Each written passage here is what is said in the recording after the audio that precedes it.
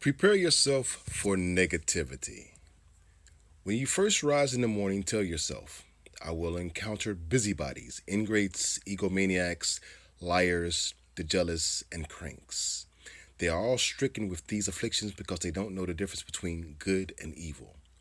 Because I have understood the beauty of good and the ugliness of evil, I know that these wrongdoers are still akin to me, and that none can do me harm or implicate me in ugliness, nor can I be angry at my relatives or hate them, for we are made for cooperation.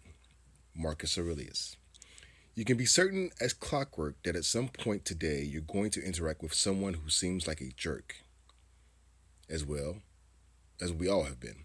The question is, are you going to be ready for it?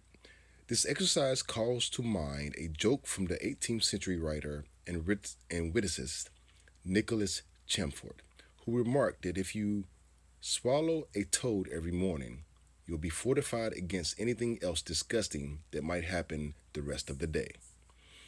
Might it not be better to understand up front, right when you wake up, that other people often behave in selfish or ignorant ways, the toad, than it is to nibble it throughout the day? But there is a second part to this, just as there is a second half of Marcus's quote. No one can implicate me in ugliness, nor can I be angry at my relative or hate him. The point of this preparation is not to write off everyone in advance, is that maybe because you're prepared for it, you'll be able to act with patience and forgiveness and understanding in the face of their negativity.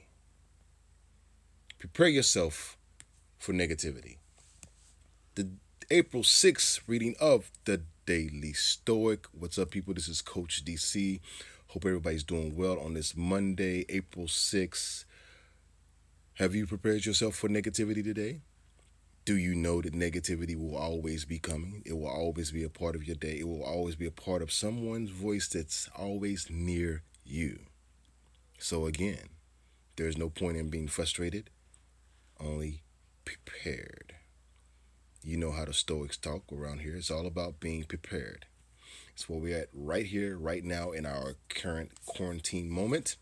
It's all about preparation. Not frustration, not aggravation, not agitation, but preparation. Prepare yourself for negativity. And with that, this is Coach DC of The Intense Fit Way. Remember to like, share, subscribe, and have a conversation. Peace.